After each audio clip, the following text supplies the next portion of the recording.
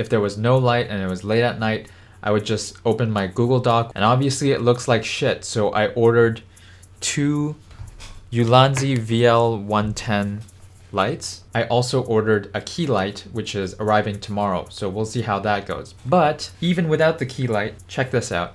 It's way brighter. I mean, look at that lighting. I blurred the background so you can't really see them in detail, but the mood just is totally different.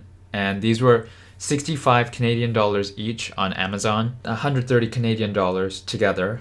They came in a pack of 2. The reason I mentioned the VL119 in my title is because I actually bought the VL119 and then I canceled it before they shipped it. It's the same power output, but the light is longer. So if you look at a comparison video, which you can find by a Vietnamese guy on YouTube, it looks slightly dimmer than the VL110. And the VL119 is made out of plastic. These have aluminum backings.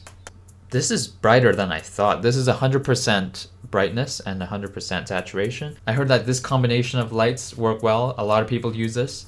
So I tried setting it, which is 350 degrees and 170 degrees. So they're exactly 180 degrees apart. So they're the opposite spectrum in terms of the color spectrum. So I guess that's why they jive so well together. It was this, and now this. Obviously, I do still need a key light because these are the backlights, but even without the key light, it looks way better than it did before. Totally worth the 130 Canadian dollars. If you're looking for some background lights, these do the perfect job. Yeah, I'm happy with my purchase. I don't think you'll be disappointed if you're looking for exactly what I was looking for. In my next video, I'm going to review a key light that I got from Amazon, and you'll see what it looks like with a key light. If I made the video, it'll be clickable at the end of this video.